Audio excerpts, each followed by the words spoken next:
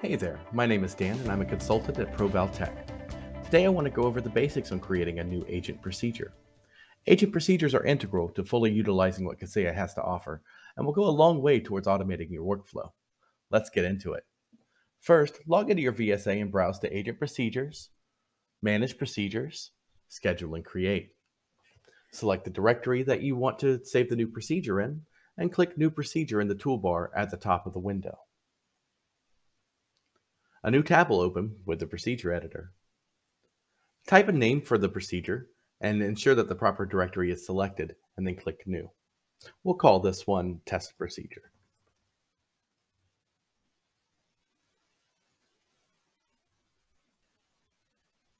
All right, you can now begin creating your procedure.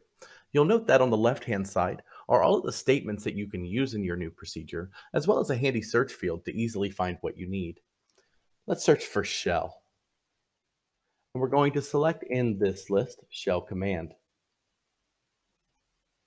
Once I double click that, you'll see that it appears in the procedure editor. Now on the right hand side, you'll notice that you have a list of all of the parameters that you can modify for your statement. So in the command, I'm just going to notepad.exe. This will run a command prompt command to open Notepad on the target computer. You could do a lot more with agent procedures, of course. You'll see that there are several functions at the top of the screen, such as copy and cut and paste, delete, insert line, or indent and outdent lines. We'll go into these in more detail in a later video. When you're happy with your procedure, let's go ahead and click File and Save.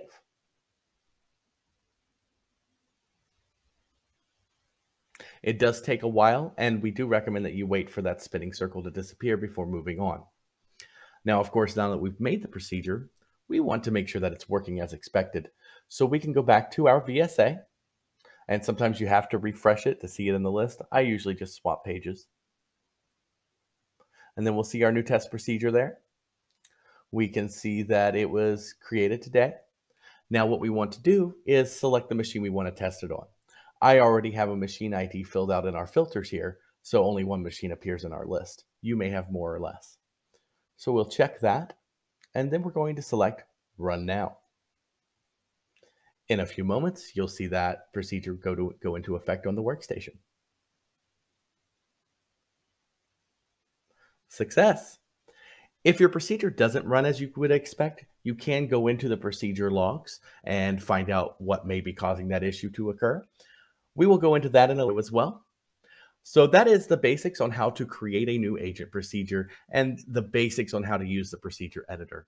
I thank you for watching. We post a new video every week to share our knowledge on Kaseya. To learn more about what we do, visit provaltech.com, which is linked below in the video description.